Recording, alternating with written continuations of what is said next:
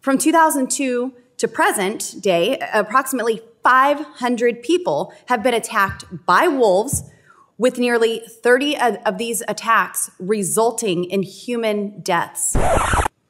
I would request unanimous consent to enter an article from wolf.org, which does a little deeper dive into some of the data you just cited, noting that of the 26 fatal wolf attacks around the world during that 20-year period, there was only one in the United States.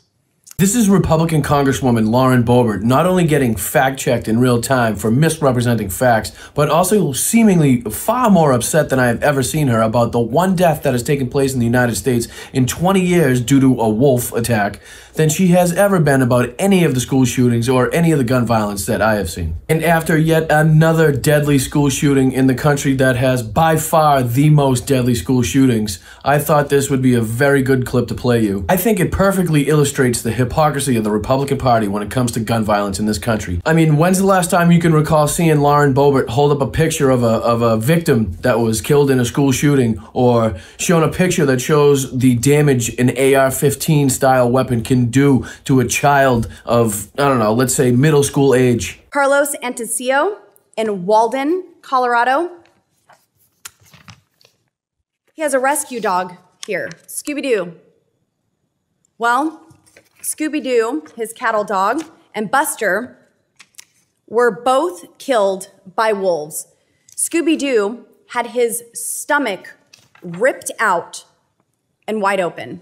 As much as I love dogs and as tragic as the deaths of Scooby-Doo and Buster probably were, we are talking about, and she is focusing her time on something that has killed one human being in the United States in the 20 years of the study done, instead of focusing her time on the 263 teens and children that have been killed this year so far as of February 2023. And unfortunately, obviously that number has now grown due to the deadly school shooting in Tennessee. Here's Lauren Boebert again battling it out with Jared Huffman, Democrat, the guy you saw in the first clip, fact-checking Lauren Boebert. This time, Lauren Boebert's making a case why she thinks that she should be able to bring a loaded weapon onto the committee floor. How many members feel like they would need to carry a weapon into our committee hearings?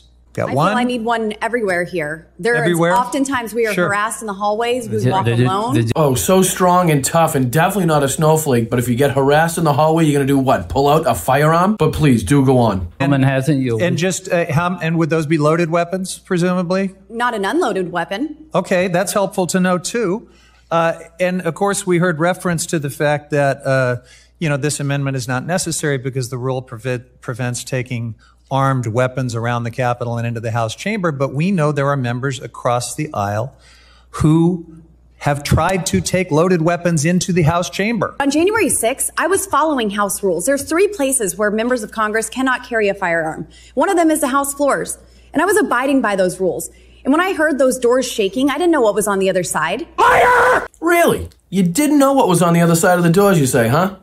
That's funny. Obviously, you must forget saying this January 6th in your objection speech, the time you were objecting to the free and fair election that wasn't fraudulent. The oath that I took this past Sunday to defend and support the Constitution makes it necessary for me to object to this travesty. Madam Speaker, I have constituents outside this building right now. I promised my voters to be their voice. In this branch of government, which I now serve, it is my separate but equal obligation to weigh in on this election and object. Are we not a government of, by, and for the people? They know that this election is not right, and as their representative, I am sent here to represent them. I will not allow the people to be ignored.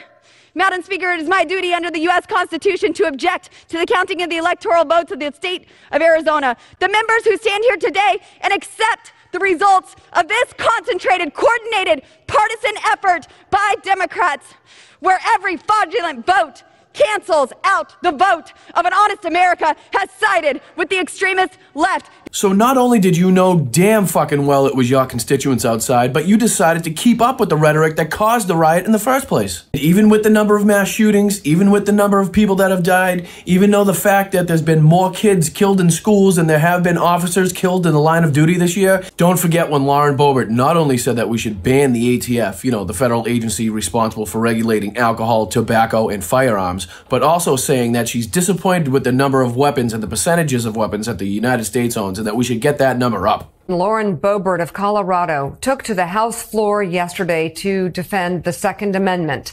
She condemned a new ATF mandate that requires gun owners to register any firearms that use stabilizing braces. Boebert called to abolish the agency. She also encouraged the purchase of more guns. Bureaucrats don't create laws. Congress does. This rule functions like a law that Congress never passed.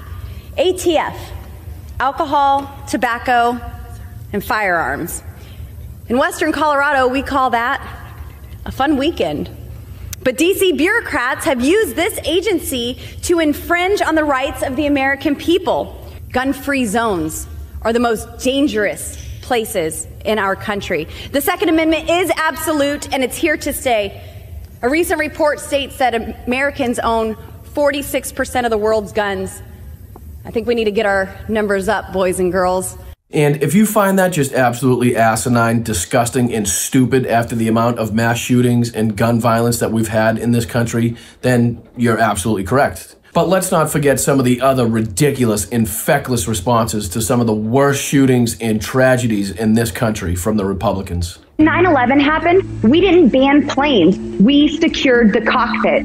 Have one door into and out of the school and have that one door armed police officers at that door. There should be one entrance in and one entrance out in all of our elementary and all of our middle schools. Infrastructure protection is very important, and it's clear that when we look at the flimsy fencing in this particular school, that things could have been done differently. There are billions of dollars sitting out there after COVID for schools that we should redirect that money to allow the schools to use that to have one central point of interest to protect these kids. Having potentially teachers and other administrators who have gone through training and who are armed. What about getting a department that can look at young men, that's looking at women, that's looking at just social media? Overall, the solution is renewed faith, stronger families, more supportive communities.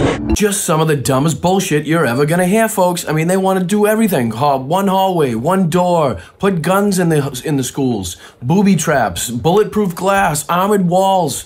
What else? They want to do everything but fix the problem that is the guns. And even after the horrific, deadly school shooting in Tennessee, you have elected officials like Congresswoman Marjorie Taylor Greene tweeting shit out like this. She tweeted, "How much more hormone like testosterone for mental illness was the transgender Nashville school shooter taking? Everyone can stop blaming guns now." And she wasn't even done there. She went on her other fucking account, whatever you want to call it, and tweeted this.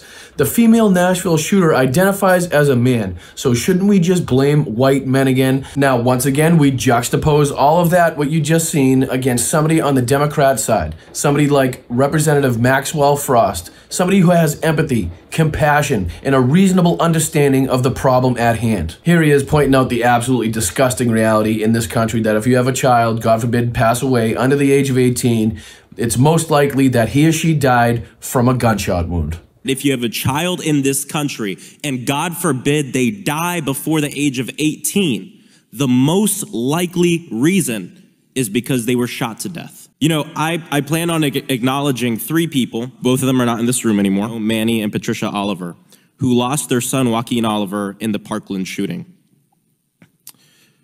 To lose a child to gun violence, to see the photos of your child sitting in a pool of blood, I can't imagine that.